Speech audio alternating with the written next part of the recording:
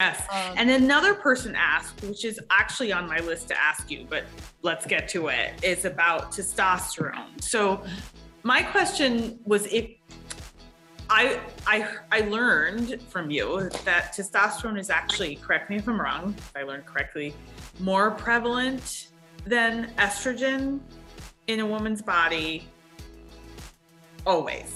And that when we start talking about estrogen and testosterone fluctuating, and this is something I had no idea, but testosterone there's always more of it, but it may drop lower. And I'm not so focused on how it's fluctuating, but what does that look like? Because I very rarely hear doctors talking about testosterone and what's needed, how we know we need it, what's prescribed, as one of our viewers asked, and so on. Yeah.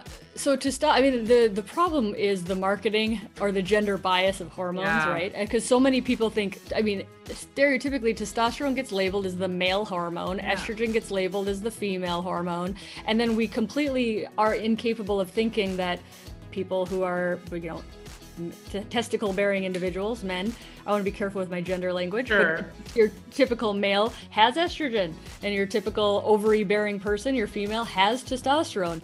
When you give testosterone the male label, you make it not important for the woman. Right. That's the problem. When actually we have 1/10 the amount of male testosterone. So women certainly have less, but that amount is still more than the estrogen we have.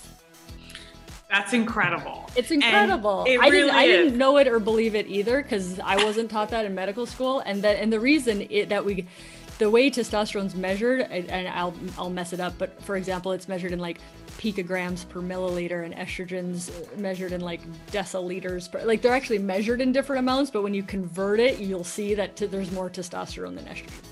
That's incredible. Okay, and crazy. So when a woman comes in and she's suffering with various symptoms, what is testosterone addressing? And would she ask for a prescription of testosterone solely, or is HRT sort of covering all hormones necessary? It's a good question. So HRT, stereotypically, just hormone replacement therapy or menopause hormones. When you say that, people tend to mean estrogen and progesterone. Progesterone only if you have a uterus. It's the only reason you need to take it. Some people find it helps them sleep better because it is actually kind of sedating. So some people like their progesterone for that. But you really only need it to protect the uterus when you take estrogen. We can go into that. But those are the stereotypical hormones that are replaced in menopause. Okay. What's been neglected is the role of testosterone. We have testosterone receptors everywhere, in our bones, in our heart, everywhere, just like we have estrogen receptors everywhere. We have long-term data on giving testosterone to women. Right now, the only indication really is for sex drive, low libido.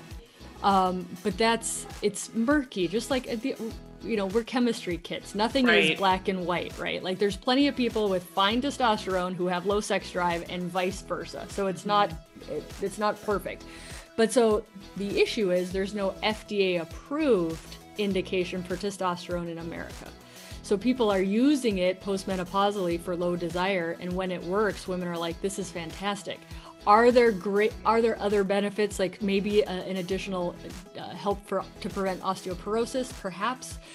Just vitality, zest, energy for life, your drive, but you're not going to get it prescribed for those things. What they say is we don't know the long-term harm, right? So that's why people are very cautious on it. But I think there's plenty of data now, and there's actually just a paper published in this month's Journal of Sexuality, Human Sexuality, on how to prescribe testosterone for low desire. So we're actually trying to teach physicians how to do that.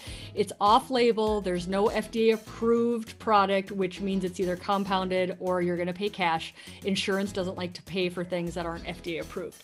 Right. So certainly, again, it's a murky thing. But for the person who's saying, give your opinion on prescribing testosterone, my gynecologist refuses to prescribe, I would say, what are you asking for it, right? Yeah. Usually a sex drive is like the quote unquote legitimate thing you're going to get testosterone for. And then why are they uncomfortable? Is it just because they don't know how? Are they uneducated? Are they interested in reading the new guidelines on that? Or do you need to see somebody else?